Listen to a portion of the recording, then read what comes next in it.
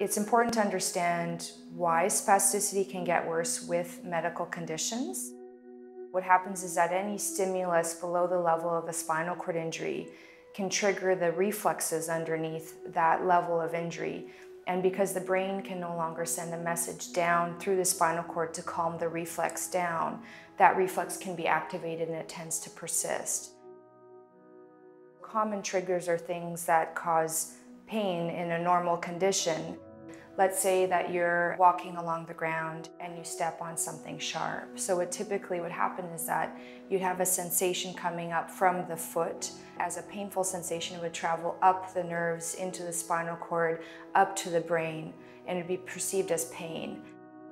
In the meantime, you've had some reflexes triggered. So the reflex is to extend one leg so you can stand on it and flex the other leg so that you can take your foot away from the painful sensation. But it's a really short-lived reflex in someone who has normal spinal cord and brain function. The brain will then send a message down and tell those reflexes to calm down. So what happens in an individual with spinal cord injury is that sensation occurs at the level of the organ, so the foot or the bladder or the bowel.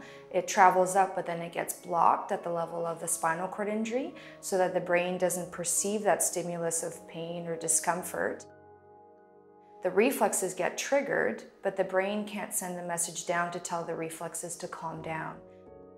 So you get this interesting picture where you get the increase in the spasticities, involuntary muscle reflexes and spasms, but the individual doesn't necessarily feel the sensory input from the skin, the bladder, or the bowel. So all you see is increase in spasticity.